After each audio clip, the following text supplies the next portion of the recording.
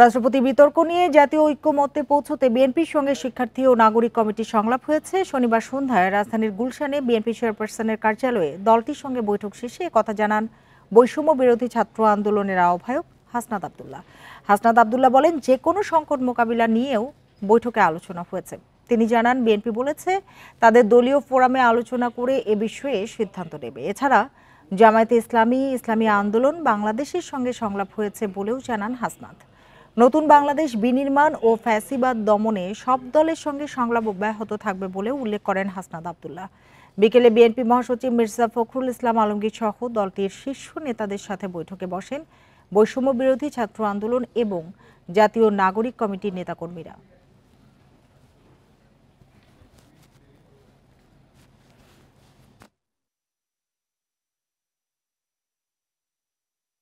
এই যে চুপ করে অপসারণটা খুব দ্রুততম সময়ের মধ্যে আমরা কিভাবে করতে পারি এবং সেটাতে যে পলিটিক্যাল কনসেনসাস সেটাতে কিভাবে বিল্ড করা যায় এবং যে কোনো ধরনের সংকট কিভাবে অ্যাভয়েড করা যায় সেই বিষয়টি নিয়ে আমরা কথা বলেছি।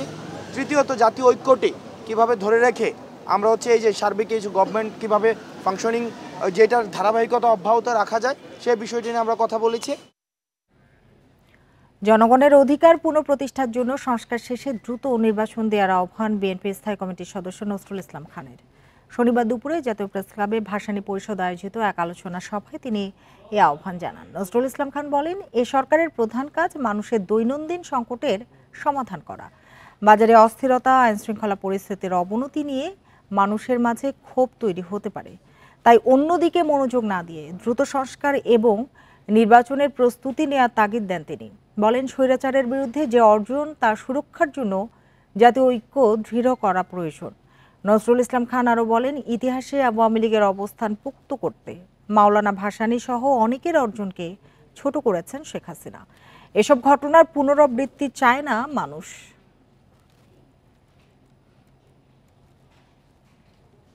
যে যে সংস্কার যেখানে করা দরকার যত দ্রুত সম্ভব সেটা করে বাংলাদেশের জনগণের নির্বাচিত শাসন, নির্বাচিত সরকার পুনঃপ্রতিষ্ঠাই এখন সময়ের দাবি। যত দেরি হবে তত নতুন নতুন সংগঠন গজাবে, নতুন নতুন ব্যক্তি আসবে, তারা নতুন নতুন প্রস্তাব নিয়ে আসবে, নতুন নতুন আকাঙ্ক্ষার কথা ব্যক্ত করবে। বাংলাদেশের সংবিধান যেভাবে কাটাছেঁড়া করা হয়েছে এখন সেটি আবর্জনায় পরিণত হয়েছে বলে মন্তব্য করেছেন সাবেক শিক্ষা প্রতিমন্ত্রী ডক্টর আনম এহসানুল হক মিলন। শনিবার বিকেলে জাতীয় প্রেস ক্লাবে এক গোলটেবিল বৈঠকে তিনি এ মন্তব্য করেন। বলেন, পতিত শেখ হাসিনার সরকার সব দলকে এতদিন নির্বাচন থেকে দূরে সরিয়ে রেখেছিল। যত ধরনের ফ্যাসিবাদী আচরণ আছে সবই তারা করেছেন। তিনি বলেন, এখনো অকার্যকর রাষ্ট্র পরিণত করার জন্য আওয়ামী লীগ কাজ করে যাচ্ছে। সেই দিকে খেয়াল রেখে বর্তমান সরকারকে কাজ করার আহ্বান জানান তিনি। বলেন, এই সরকার ব্যর্থ হলে দেশ আর পথ খুঁজে পাবে না। এভাবে কাটাছেঁড়া করা হয়েছে ৭২ এই সংবিধানকে, এটা রীতিমতো ট্রাস্টে ফেলে দেওয়ার মতো একটা গার্বেজ হয়ে গিয়েছে। আওয়ামী লীগ কিভাবে অন্যান্য দলগুলোকে নিষিদ্ধ করা বা নির্বাচন থেকে সরিয়ে দেওয়া যে অপচেষ্টা করেছিল সেটা অস্বাভাবিক। জাতীয় ঐক্যের ভিত্তিতে সুন্দর বাংলাদেশ গড়তে জামায়াতে ইসলাম কাজ করছে বলে মন্তব্য করেছেন দলের আমির ডাক্তার শফিকুর রহমান। বিকেলে বগুড়া আলতাফুন নেসা খেলার মাঠে আয়োজিত সম্মেলনে তিনি কথা বলেন। জামায়াতের আমির বলেন, জনগণ বিভক্ত জাতি দেখতে চায় না, তারা ঐক্যবদ্ধ বাংলাদেশ দেখতে চায়। জামায়াতে ইসলামীও দলমতের ঊর্ধ্বে উঠে জাতীয় ঐক্যের ভিত্তিতে একটি সুন্দর বাংলাদেশ গড়তে চায়। তিনি আহ্বান জানান, দলমতের ভিন্নতা থাকলেও সবাইকে দেশের হয়ে কাজ করতে হবে।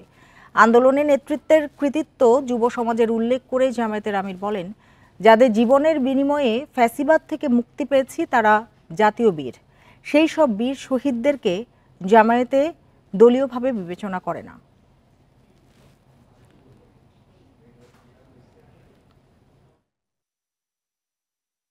আমরা চাই না এই জাতিকে কেউ আর বিভক্ত করুক। আমরা মেজরিটি মাইনরিটি শব্দ শুনতেই চাই না। বাংলাদেশে যারাই জন্মগ্রহণ করেছে তারা সকলেই বাংলাদেশের গর্বিত মর্যাদাবান নাগরিক। ধর্ম যার যার, দল যার যার, প্রিয় দেশকে আমাদের সবার। ছাত্র জনতার বিপ্লবের মূল চেতনা ধরে রাখতে জাতীয় ঐক্যের সরকার গঠন প্রয়োজন বলে মন্তব্য করেছেন গণ অধিকার পরিষদের সভাপতি নুরুল হক নূর। শনিবার সকালে রাজধানীর বিজয়নগরে দলের প্রতিষ্ঠা বার্ষিকীর আলোচনায় এ মন্তব্য করেন তিনি। নুরুল হক বলেন, অন্তর্বর্তী সরকার সংস্কারের যে কাজ হাতে নিয়েছে তার সবটুকু এই সরকারের আমলে শেষ করা সম্ভব নাও হতে পারে। এজন্য পরবর্তী সরকারকে দায়িত্ব নিতে হবে। এছাড়া দ্বিকক্ষ বিশিষ্ট সংসদ ও আনুপাতিক ভোটের মাধ্যমে নির্বাচনে আসন বণ্টনের দাবিও করেন নুরুল হক। আওয়ামী লীগ সরকারের পতন আন্দোলনে শুরুটা হয় চাকরিতে কোটা বিরোধী বিক্ষোভ থেকে। সেটা প্রথম গণ অধিকার পরিষদের নেতারা শুরু করেন বলেও দাবি করেন নূর। আওয়ামী লীগ নিষিদ্ধে বিচার প্রক্রিয়ার ওপর নির্ভর করার দাবি করেন তিনি।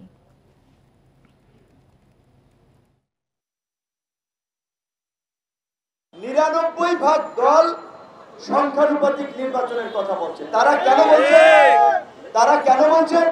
কারণ ওই যে কোনো একক দল যেন আধিপত্য বিস্তার না করতে পারে, শুধুমাত্র নির্বাহী আদেশের মাধ্যমে নিষিদ্ধ করার চেয়ে আদালত এবং বিচারিক প্রক্রিয়ার মাধ্যমে নিষিদ্ধ করা অত্যন্ত যুক্তিযুক্ত এবং সেটা আন্তর্জাতিকভাবে গ্রহণযোগ্য হবে।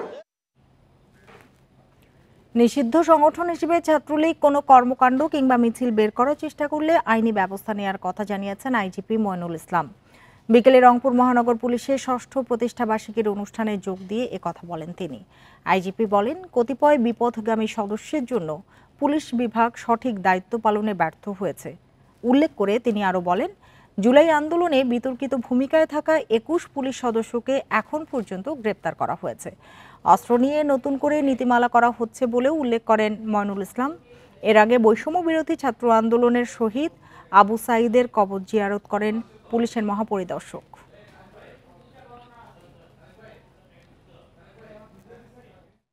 ছাত্রলীগ ইতিমধ্যে আপনারা জানেন যে নিষিদ্ধ হয়েছে। তাদের কোনো রাজনৈতিক অধিকার নাই, কোথাও কোনো মিছিল করার কোনো স্কোপ নাই। যদি মিছিল করে অন্যান্য নিষিদ্ধ সংগঠন যেভাবে আইনি ব্যবস্থা, তাদের ব্যাপারে একই ব্যবস্থা হবে। আওয়ামী লীগ সরকারকে বৈধতা দিতে যারা প্রত্যক্ষ ও পরোক্ষভাবে সহযোগিতা করেছে তারা সবাই স্বৈরাচারের দোসর বলে মন্তব্য করেছেন বৈষম্য বিরোধী ছাত্র আন্দোলনের অন্যতম সমন্বয়ক সার্জিস আলম। সন্ধ্যায় রংপুরে বেগম রোকেয়া বিশ্ববিদ্যালয়ের স্বাধীনতা স্মারকে রাষ্ট্র সংস্কারের তারুণ্যের ভাবনা শীর্ষক আলোচনা সভায় যোগ দিয়ে একথা বলেন তিনি। রংপুরে বৈষম্য বিরোধী ছাত্র আন্দোলনের 2 সমন্বয়ককে জাতীয় পার্টির অবাঞ্ছিত ঘোষণার বিষয়ে সার্জিস আলম বলেন, যেখানে হাসিনার মতো ফ্যাসিস্ট সরকারের পতন ঘটানো হয়েছে সেখানে জাতীয় পার্টি তুচ্ছ বিষয়। আবু সাঈদের রক্তমাখা এ জেলায় কোনো স্বৈরাচারের দোসরদের চোখ রাঙানোকে বিপ্লবী ছাত্ররা ভয় পায় না বলেও উল্লেখ করেন তিনি। পরে উপস্থিত ছাত্রদের নিয়ে বিশ্ববিদ্যালয়ের প্রধান ফটক থেকে প্রতিবাদী মিছিল নিয়ে বের হয়।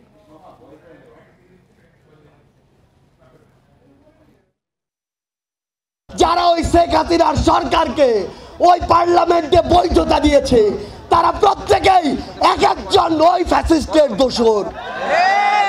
এই জাতীয় পার্টির মতো দল এরা যদি ওই সংসদে আওয়ামী লীগকে বৈধতা দেওয়ার চেষ্টা না করতো তাহলে আওয়ামী লীগ ওই সংসদে কি তাদের যে ন্যূনতম বৈধতা পেয়েছিল সেটি কি কখনো পেত? কেউ শিক্ষক, আবার কেউ ছাত্রলীগ নেতাকর্মীদের নির্যাতনের শিকার হয়েছেন। এমন 5 নারীকে নিয়ে ঢাকা বিশ্ববিদ্যালয়ের আরসি মজুমদার মিলনায়তনে অনুষ্ঠিত হয় আলোচনা সভা, যেখানে নিজেদের দুঃসহ অভিজ্ঞতা তুলে ধরেন তারা। বিভিন্ন বিশ্ববিদ্যালয়ের শিক্ষকরা বলছেন, পুলিশের কাছে থাকা নথির তুলনায় বাস্তবে যৌন হয়রানির সংখ্যা অনেক বেশি। জগন্নাথ বিশ্ববিদ্যালয়ের এই শিক্ষার্থীকে নিপীড়ন করেন তার বিভাগেরই শিক্ষক। অনৈতিক প্রস্তাবে রাজি না হয় 4 বছরের স্নাতক শেষ হতে সময় লেগেছে 8 বছর। যুদ্ধ করে আমি আসি ওখান থেকে এবং তাৎক্ষণিক কি সিদ্ধান্ত নেওয়া উচিত এটা আমার জানা ছিল। যখন আমি 4 বিষয়ে ফেল করার পরে আমার মনে হলো যে হয়তো আমি আর পাস করতে পারবো না, আমার শিক্ষা জীবন হয়তো এখানেই শেষ। ছাত্র জনতার আন্দোলনের সময় 15 জুলাই ঢাকা বিশ্ববিদ্যালয় ছাত্রলীগের নেতাকর্মীদের নির্যাতনের শিকার হন এই শিক্ষার্থী। আমি জাস্ট পিছনে ফিরতে আমার মাথায় একটা আঘাত করা হয় রড দিয়ে। আমি সাথে সাথে পড়ে যাই এবং হচ্ছে আমার মাথায় মানে আমার কানে একটা বিরাট বড় সাউন্ড হয়, ভাবছিলাম যে হয়তো আমি এখন মারা গেছি। ওইখান থেকে হাসপাতাল পর্যন্ত এবং সেবা দেওয়া পর্যন্ত আমার কোনো স্মৃতিশক্তি ছিল না। ডিজিটাল নিরাপত্তা আইনে 15 মাস জেল খেটেছেন জগন্নাথ বিশ্ববিদ্যালয়ের খাদিজাতুল কোবরা। মুক্তির পর শিকার হন শিক্ষকদের মানসিক নির্যাতনের। আমার ডিপার্টমেন্টে আরো 2 বছর থাকতে হবে। আমার ফ্যামিলিকে প্রথমবারের মতো আমি একদিন কান্না করি, ভাইবা ঘর থেকে বের হয়ে আমি অনেক কান্না করি ওই দিন, কিন্তু বাসায় বলিনি যে একজন টিচার, তাদেরও তো ছেলে মেয়ে আছে, তারা আমাকে এই জিনিসগুলো এই মুহূর্তে আমাকে কিভাবে ট্রিগার করলো, মানে আমি কি আসলে দোষ করেছি? শনিবার সকালে ঢাবিতে আলোচনা সভায় অন্য শিক্ষার্থীরাও তুলে ধরেন নিপীড়নের গল্প। শিক্ষকদের নৈতিক স্থলনের কারণে নিপীড়ন বাড়ছে মনে করেন বক্তারা। আমাদেরকে, শিক্ষকদেরকে, বাবা মাদেরকে, প্রশাসনকে, রাজনৈতিক দলগুলাকে, সরকারকে, বিচার বিভাগকে, প্রত্যেককে জবাবদিহিতার আওতায় আসতে হবে। আমাদের ছাত্রছাত্রীরা অনিরাপদ কেন? বিশ্ববিদ্যালয়ে নারী নিপীড়নের ন্যায় বিচার নিশ্চিতের আহ্বান জানান বক্তারা। বন ইবনে কামাল, ইন্ডিপেন্ডেন্ট নিউজ, ঢাকা। উপাসনালয়ে হামলাকারীরা যে ধর্মেরই হোক, তাদের আসল পরিচয় হচ্ছে দুর্বৃত্ত। এদের প্রচলিত আইনে বিচার করা হবে জানিয়েছেন ধর্ম উপদেষ্টা ডক্টর আ.ফ.ম. খালেদ হোসেন। ধর্মীয় সম্প্রীতি বিষয়ক এক সংলাপে তিনি একথা জানান। রাজধানীর একটি হোটেলে আয়োজিত এই সংলাপে বক্তারা বলেন, দেশে দীর্ঘদিনের গণতন্ত্রহীনতা থেকে অপশাসনের সংস্কৃতি তৈরি হয়েছে। 5 আগস্টের পর থেকে সংখ্যালঘু সম্প্রদায়ের উপাসনালয়, বিভিন্ন মাজার ও ক্ষুদ্র জাতিসত্তার উপর হামলার অভিযোগ পাওয়া গেছে। এসব প্রতিরোধে বিভিন্ন মন্দিরে পাহারা দিয়েছেন মাদ্রাসার শিক্ষার্থী সহ সাধারণ মানুষ। এ অবস্থায় ধর্মীয় সম্প্রীতি, বাস্তবতা ও করণীয় ঠিক করতে শনিবার জাতীয় সংলাপের আয়োজন করে বেসরকারি সংস্থা দ্য হাঙ্গার প্রজেক্ট। আলোচনায় বক্তারা বলেন, সহিষ্ণুতার সংস্কৃতি বজায় রাখতে বিভিন্ন ধর্ম বর্ণের মানুষের মধ্যে সম্প্রীতি বাড়াতে হবে। নতুন বাংলাদেশে আশা করছি যে আমাদের মধ্যে সুশাসন আমরা পরিপূর্ণভাবে উপভোগ করতে পারবো এবং তার ফলে আমাদের ক্ষেত্রে এই যে সাম্প্রতিক বিষ বাষ্প আমাদের ছড়িয়ে গেছে, এটাকে আমরা চিরতরে বন্ধ করতে পারবো। এই জন্যেই এই দেশ, জাতি, সম্প্রদায় সকলেই যদি আমরা উপকৃত হই, কল্যাণের দিকে যাই, আলোর পথে চলি, তাহলে এই দেশ কখনো কিন্তু সংঘাতময় হতে পারে না। বক্তারা বলেন, মানুষের মধ্যে সমতার ভাব গড়ে উঠলে মৌলবাদের প্রভাব কমবে। ধর্ম উপদেষ্টা জানান, সব ধর্মের মানুষের অধিকার নিশ্চিত করতে সর্বোচ্চ নিরাপত্তা দেবে সরকার। যারা উপাসনালয়ে হামলা চালায়, যারা পরিবেশ বিঘ্নিত করতে চায়, তারা ক্রিমিনাল, তারা দুর্বৃত্ত, তাদের কোনো ধর্মীয় পরিচয় নাই। আমরা অনেককে চিহ্নিত করেছি, অনেককে আমরা আওতায় এনেছি। যেই বাংলাদেশ সৃষ্টি করার জন্য আমার বীর মুক্তিযোদ্ধা রক্ত দিয়েছে, প্রাণ দিয়েছে, চরম উৎসর্গ করেছে, তাদের সবচেয়ে গুরুত্বপূর্ণ জিনিস তাদের প্রাণ উৎসর্গ করেছে, সেটা বাস্তবায়ন করা নির্ভর করবে আমাদের উপর। বক্তারা বলেন, অজ্ঞতা এবং ত্রুটিপূর্ণ শিক্ষা ব্যবস্থার কারণে দেখা দেয় অসহিষ্ণুতা। এর সুযোগ নিয়ে বিভিন্ন ধর্মের অনুসারীদের উপর আঘাত হানার অপচেষ্টায় জড়িত সুবিধাবাদীরা। সুলতানা জাহান মিতু, ইন্ডিপেন্ডেন্ট নিউজ, ঢাকা। রাজধানীর মোহাম্মদপুরের বিহারি ক্যাম্পে গোলাগুলির ঘটনা ঘটেছে। এতে গুলিবিদ্ধ শিশুসহ 3 জনকে সোহরাওয়ার্দী দিয়ে হাসপাতালে নেওয়া হয়েছে। এদিকে মোহাম্মদপুরের আইনশৃঙ্খলা পরিস্থিতি নিয়ন্ত্রণে আনতে 72 ঘন্টার আলটিমেটাম দিয়েছেন স্থানীয়রা।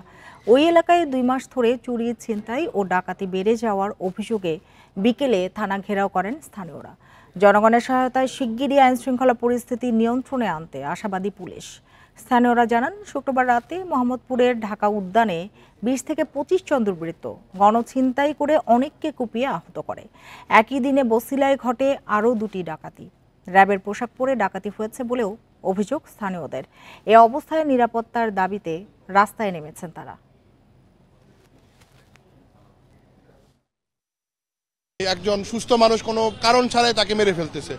এটা আসলে এই মুহূর্তে এটার প্রতিরোধ করা ছাড়া আর কোনো উপায় আমাদের কাছে। মোহাম্মদপুরে যে বেরিবাদের সাইডটাতে ওইটা আসলে নিরাপদ না। এখন মোহাম্মদপুরে যেই অবস্থা, মানে ছিনতাইকারী স্বর্গরাজ্য হিসেবে এখন এটা পরিচিতি লাভ করছে। আমার এখনো আভিযানিক টিম আমার বিভিন্ন জায়গায় আছে, যেটা টাফ জায়গায় অলরেডি আমরা অভিযান আমার চলতেছে, আমি চেষ্টা করতেছি, আমাদের চেষ্টার কোনো ত্রুটি নেই। হ্যাঁ, আমাদের সক্ষমতার কারণে বিভিন্ন সময় হয়তো আমরা যেমন হচ্ছে পেট্রোলিংটা আমার একটু দুর্বল হচ্ছে, কিন্তু আমরা এটার জন্য আমাদের ঊর্ধ্বতন কর্তৃপক্ষকে জানিয়েছি আজকে থেকেই আমাদের অতিরিক্ত ফোর্স দেওয়া হচ্ছে, যেন আমরা এই পেট্রোলগুলো আমরা করতে পারি, আমরা মোহাম্মদপুর থানার এরিয়াটাকে যেন আমরা এই যে একটা ভয়ঙ্কর অবস্থা, এই ভয়ঙ্কর অবস্থাটা থেকে করতে। বাংলাদেশ ফুটবল ফেডারেশনের সভাপতি নির্বাচিত হলেন তাবিথ আউয়াল। 128 ভোটের মধ্যে 123 ভোট পেয়ে জয়ী হয়েছেন তাবিথ। তার প্রতিদ্বন্দ্বী মিজানুর রহমান পেয়েছেন মাত্র 5 ভোট। অন্যান্য পদের প্রার্থীদের ভোট গণনা চলছে। 20টি পদে মোট প্রার্থী 45 জন। সিনিয়র সহসভাপতি পদে বিনা প্রতিদ্বন্দ্বিতায় নির্বাচিত হয়েছেন ইমরুল হাসান। নতুন 4 সহসভাপতি নাসের জাহিদি, ওয়াহিদ উদ্দিন, সাব্বির আরেফ ও ফাহাদ করিম। নতুন কমিটির মেয়াদ থাকবে 2028 সাল পর্যন্ত। এদিকে এই নির্বাচনের মাধ্যমে শেষ হলো 16 বছরের কাজী সালাউদ্দিন অধ্যায়। তবে শেষ বেলায় বিব্রতকর অবস্থার মুখোমুখি তিনি। আগের কমিটির দেয়া 2024-25 অর্থ বছরের প্রস্তাবিত বাজেট অনুমোদন দেননি কাউন্সিলররা।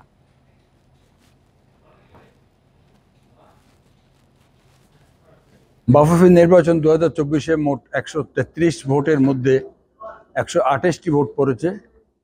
5 জন ভোটার ভোট দিতে আসেন নাই। এই 128 ভোটের মধ্যে জনাব তাবিথ আউয়াল 123 ভোট পেয়েছেন এবং জনাব মিজানুর রহমান চৌধুরী উনি পেয়েছেন 5। আমরা এরকম একটা ভালো মুক্ত পরিবেশে নির্বাচন করে আমরা আগামী দিনে ফুটবলটাকে আরও ভালো জায়গায় নিয়ে যাওয়ার প্রস্তুতি নিচ্ছি। আমরা সকলে একমত যে ফুটবলে আমরা সংস্কার আনতে চাই। এই কারণে আমরা শুরুতে আমাদের কনস্টিটিউশন অ্যান্ড স্ট্যাচুসগুলো রিফর্ম করার কর্মসূচিগুলো হাতে নিব। সভাপতি হিসেবে শেষ নির্বাচনী কংগ্রেসেও প্রশ্নের মুখে পড়েন কাজী সালাউদ্দিন। পাশ হয়নি 2024-25 অর্থ বছরের প্রস্তাবিত বাজেট। কাউন্সিলররাও এ বিষয়ে তাদের প্রতিবাদ জানান। আর নতুন কমিটির কার্যক্রম স্বচ্ছ হবে এমন প্রত্যাশা সবার। বাফুফেতে শেষ হলো সালাউদ্দিনের অধ্যায়। 16 বছরের মেয়াদকালে সমালোচিতই হয়েছেন বেশি। মুখে বড় বড় স্বপ্ন দেখালেও বাস্তবায়নের তালিকা দুর্বল। বিদায় বেলাতেও নির্বাচনে কংগ্রেসে পড়েন বিব্রতকর অবস্থায়। তার কমিটির তৈরি করা 2024-25 অর্থ বছরের প্রস্তাবিত বাজেট গ্রহণ করেনি কাউন্সিলররা। 24-25 যে বাজেট যেটা, সেটার দু একটা খাত সংশোধনের জন্য বলা হয়েছে। যেহেতু 14 কোটি টাকা ঘাটতি বাজেট রয়েছে, সেটা যে আরও কমানো যায় সেটা বলা হয়েছে। ভোট গ্রহণের আগে সকালে হয় কংগ্রেস। বাফুফের প্রস্তাবিত 61 কোটি টাকার বাজেটে 14 কোটি টাকার ঘাটতি দেখানো হয়, সেটা অনুমোদন হয়নি। তবে আগের এজিএম-এর কার্যবিবরণী পাশ হয়েছে। ওনাদের সময়ে ওনারা সেরা ডিসিশনে নিতে চেষ্টা করেছেন ওনার ভাষ্য অনুযায়ী, এবং যদি পরবর্তী যারা আসবে তারা আরও ভালো ডিসিশন নিতে পারে। এজিএম-এ বাফুফের গঠনতন্ত্র প্রয়োজনীয় সংস্কার ও সুশাসন প্রতিষ্ঠার ব্যাপারে জোর দেন জাতীয় ক্রীড়া পরিষদের সচিব আমিনুল ইসলাম। এজিএম-এ বিভিন্ন এজেন্ডার বিরোধিতা করেন একাধিক কাউন্সিলর।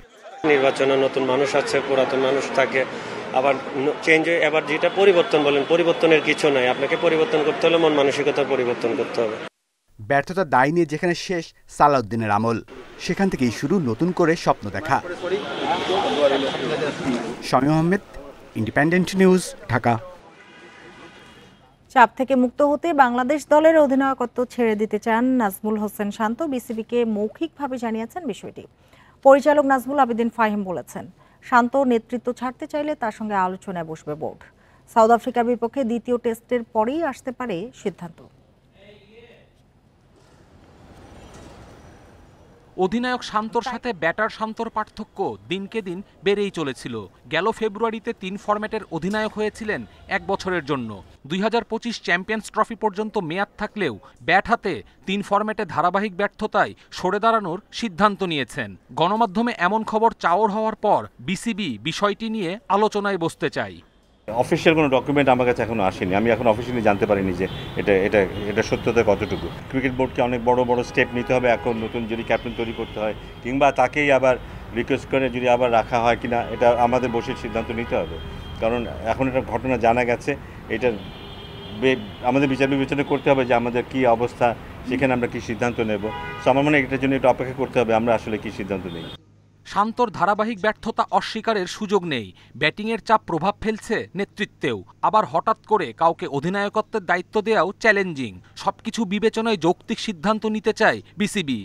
ডেফিনেটলি আলোচনা করতে চাইবে, কারণ শান্ত এতদিন ধরে ক্যাপ্টেন্সি করে আসছে। সো এটা তো আমাদের একটা সময়ের ইনভেস্টমেন্ট। আমরা একজনকে তৈরি করার চেষ্টা করেছি।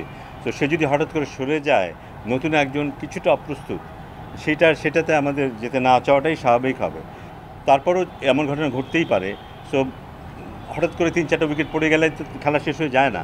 তো এখানেও তাই কোনো না কোনো সিদ্ধান্ত নিতে হবে। বেস্ট সলিউশন যেটা হয় সেটা দিয়েই ক্রিকেট বোর্ড যাবে।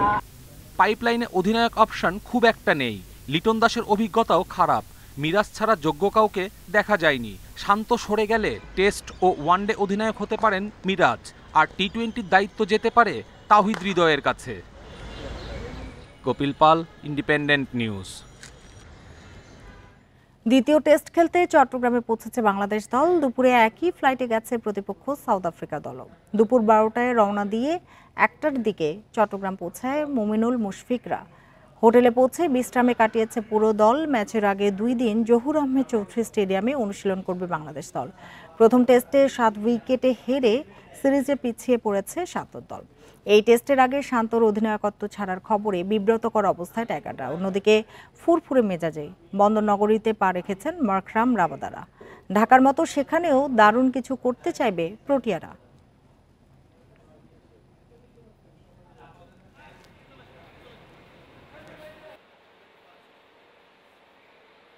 দেশের ভঙ্গুর অর্থনৈতিক অবস্থায় শৃঙ্খলা ফেরাতে রামপাল, রূপপুর বিদ্যুৎ কেন্দ্র সহ বড় প্রকল্পের চুক্তি বাতিল করতে হবে। এছাড়া দেশের বিদ্যুৎ খাতে 40,000 কোটি টাকার ব্যয় কমাতে দরকার সুনির্দিষ্ট রোডম্যাপ। সকালে রাজধানীতে ঢাকা রিপোর্টার্স ইউনিটি DRU কার্যালয়ে তেল, গ্যাস ও বিদ্যুৎ রক্ষা কমিটির গোলটেবিল বৈঠকে এসব কথা বলেন বক্তারা। গেল 1.5 দশকে বিগত আওয়ামী লীগ সরকার বেসরকারি খাতে 100টির বেশি বিদ্যুৎ কেন্দ্রের অনুমোদন দেয়। তবে এর বেশিরভাগ বিদ্যুৎ কেন্দ্রেই শুধু ক্যাপাসিটি চার্জের নামে লুটপাট করা হয়েছে। বিদ্যুৎ উৎপাদন না করেই দেখানো হয় সক্ষমতা। জ্বালানি বিশেষজ্ঞরা জানান 40,000 কোটি টাকা সাশ্রয় করতে পারলে বিদ্যুৎ খাতের ভর্তুকি দেয়া লাগবে না। তবে অন্তর্বর্তী সরকারের সুনির্দিষ্ট রোডম্যাপ না থাকায় তা সম্ভব হবে না বলে আশঙ্কা বিশ্লেষকদের। 40,000 কোটি টাকা ব্যয় কমাতে হবে। জ্বালানি উপদেষ্টা খুব দৌড়ায় বেড়াচ্ছে, অন্তত 10% অর্থাৎ 10,000 কোটি টাকা কমাতে হবে বলে উনি ওনার যারা সংস্থা আছে সেই সমস্ত সংস্থা থেকে প্রস্তাব আহ্বান করেছে এবং উনি খুব তাড়া দিচ্ছেন। 10,000 কোটি টাকা সাশ্রয়ের একটা প্রস্তাব খসড়া করা হয়েছে, কিন্তু সেটা আমি যে ফর্মে যেটা দেখেছি সেটা রোজ কিয়ামতেও বাস্তবায়ন হবে না। আলোচনায় রূপপুর বিদ্যুৎ প্রকল্পের চুক্তি বাতিল সহ মোট 6 দফা দাবি জানায় বক্তারা। সেই উন্নয়ন প্রকল্প যদি অব্যাহত থাকে, সেই পিএসসি যদি অব্যাহত থাকে, তাহলে কি পরিবর্তন হবে? তা আমরা তো পরিবর্তন করতে চাচ্ছি, পরিবর্তন চাই, এবং এই সরকারের দায়িত্ব হচ্ছে সেই পরিবর্তনের সূচনা করা। যেমন এখানে আমরা দাবিতে পরিষ্কার বলেছি যে রামপাল, রূপপুর এগুলি বাতিলের ব্যবস্থা করতে হবে। বৈঠকে সকল চুক্তির পূর্ণ মূল্যায়নের উপর গুরুত্ব দিয়ে বক্তারা বলেন, এটি করা গেলে বিদ্যুৎ খাতের সংস্কার সহজ হবে। আমরা ব্যক্তি বদলের রাজনীতি থেকে সরে এসে ব্যবস্থা বদলের রাজনীতি যদি না যেতে পারি, তাহলে আমরা কোনোদিনই মুক্তি পাবো না। জ্বালানি খাতে দুর্নীতির সাথে জড়িতদের বিচার, বিইআরসিকে শক্তিশালী এবং সাগর থেকে গ্যাস উত্তোলনে দ্রুত কূপ খননের দাবি জানান কমিটির সদস্যরা। নতুন যাত্রা। Amirul Islam, independent news, Dhaka. Corporate প্রতিষ্ঠানের হাতে সরকার জিম্মি নয় বলে মন্তব্য করেছেন শ্রম ও কর্মসংস্থান উপদেষ্টা আসিফ মাহমুদ সজীব ভুইয়া। শনিবার সকালে ঢাকা বিশ্ববিদ্যালয়ের টিএসসি মিলনায়তনে এক অনুষ্ঠানে তিনি কথা বলেন। এ সময় উপদেষ্টা আরও বলেন, বড় প্রতিষ্ঠানগুলো সদিচ্ছা থাকলে নিত্যপণ্যের দাম কমানো সম্ভব। জনগণকে স্বস্তি দিতে সরকারের অবস্থান পরিষ্কার। কেউ নিত্যপণ্যের বাজার নিয়ে কারসাজি করলেই ব্যবস্থা নেওয়া হবে। বাণিজ্য মন্ত্রণালয়ের টাস্কফোর্সে ছাত্র প্রতিনিধি যোগ করার জন্য সুপারিশ করা হয়েছে। এ সময় শ্রম উপদেষ্টা আরও বলেন, অর্থ পাচার সহ বিভিন্ন অপরাধে যেসব ব্যবসায়ী জড়িত তাদের বিরুদ্ধে ব্যবস্থা নেওয়া হলেও ব্যবসা প্রতিষ্ঠান চালু থাকবে। কর্মীদের ভয় পাওয়ার কিছু নেই। আমরা দেখেছি ইতিপূর্বে যেই সরকারগুলো ছিল সবাই কর্পোরেটদের হাতে এক ধরনের জিম্মি ছিল। আমরা কিন্তু কর্পোরেটদের হাতে কোনোভাবেই বন্দী নই। আমরা যে কোনো ধরনের ব্যবস্থা নেওয়ার জন্য স্বাধীন এবং যে কোনো ধরনের কঠোর ব্যবস্থা আমরা নিতে পারি। কমলাপুর রেল স্টেশনে 36 ঘন্টা পর চালু হলো স্বয়ংক্রিয় সিগন্যাল ব্যবস্থা। তবে এখনও স্বাভাবিক হয়নি ট্রেনের শিডিউল। বাতিল হয়েছে অগ্নিবীণা এবং জয়ন্তিকা এক্সপ্রেসের যাত্রা। অন্য ট্রেনগুলো 3 থেকে 6 ঘন্টা দেরিতে ছেড়ে যাচ্ছে। এতে ভোগান্তি পোহাতে হচ্ছে যাত্রীদের। রেল কর্তৃপক্ষের আশা, রোববার স্বাভাবিক হতে পারে ট্রেন চলাচল। ভোর থেকে স্টেশনে অপেক্ষা হাজারো যাত্রীর, তবে দেখা নেই কাঙ্ক্ষিত ট্রেনের।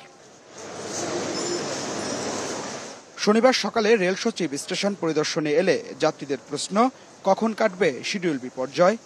উত্তর নেই তার কাছেও। শনিবারও পর্যটক এক্সপ্রেস, পারাবত, নীলসাগর সহ প্রতিটি ট্রেন স্টেশন ছেড়েছে 3 থেকে 6 ঘন্টা দেরিতে। এতে যাত্রীদের পড়তে হয় চরম ভোগান্তিতে। বাতিল করা হয় অগ্নিবীণা এবং জয়ন্তিকা এক্সপ্রেসের যাত্রা। অনেকে ছেলে মেয়ে নিয়ে আছে, অনেক ভোগান্তি। এই ভোগান্তিটা তারা ক্লিয়ারেন্স দিচ্ছে না আমাদের। দেখতেই পাচ্ছেন অনেক নোংরা, আর এখানে খাওয়ার কোনো ভালো ব্যবস্থা নেই। প্রত্যেকটা ওয়াশরুম হচ্ছে নোংরা। বাচ্চাদেরকে নিয়ে বসে থাকার আসলে খুবই কষ্টের। গেট বলতেছে যে আমরা টাকা ফেরত দিতে পারবো না, তাইলে আমরা কি গাড়িতে যাবো? আপনার জয়ন্তিকা চলে যান। আমি বলছি যে জয়ন্তিকা যাবো, টিকিটটা টাকাটা কে দেবে? 36 ঘন্টা পর শনিবার বেলা 12টার দিকে চালু হয় স্বয়ংক্রিয় সিগন্যাল ব্যবস্থা। এরপর কর্তৃপক্ষ জানায় রোববার স্বাভাবিক হতে পারে রেল চলাচল। যে সকল ট্রেন আমরা চালাচ্ছি সবগুলো সেই স্বয়ংক্রিয় সিগন্যাল ব্যবস্থাপনায় ট্রেন ঢাকা ছেড়ে যাচ্ছে। টোটাল শিডিউলে মাত্র 2টো ট্রেনে যাত্রা বাতিল করা হয়েছে, বাকি ট্রেনগুলো যথানিয়মে আসা যাওয়া করছে। আশা করতেছি কালকে নাগাদ আমাদের সমস্ত ট্রেনের বিলম্ব যেটা সেটা কমে আসবে। এদিকে রেল লাইনের ক্ষতিগ্রস্ত এলাকা পরিদর্শন করেছেন রেলের ঊর্ধ্বতন কর্মকর্তারা। পরে রেল সচিব জানান, ঘটনা তদন্তে গঠন করা হয়েছে 2টি কমিটি। প্রতিবেদন অনুযায়ী নেওয়া হবে ব্যবস্থা। মন্ত্রণালয় থেকে একটা তদন্ত কমিটি করেছি এবং বাংলাদেশ রেলওয়ের পক্ষ থেকেও একটি তদন্ত কমিটি গঠন করা হয়েছে। তদন্ত কমিটি আজকেই কাজ শুরু করে দিয়েছে। আমরা আশা করছি যে তদন্ত প্রতিবেদন পাওয়ার পরে এটি যথাযথ ব্যবস্থা গ্রহণ করা হবে। বৃহস্পতিবার মধ্যরাতে কমলাপুরে পঞ্চগড় এক্সপ্রেস ট্রেনের 3টি বগি লাইনচ্যুত হয়। এতে ক্ষতিগ্রস্ত হয় সিগন্যাল ব্যবস্থা। আব্দুলুর রহমান, ইন্ডিপেন্ডেন্ট নিউজ, ঢাকা। আর এতক্ষণ সাথে থাকার জন্য ধন্যবাদ সবাইকে।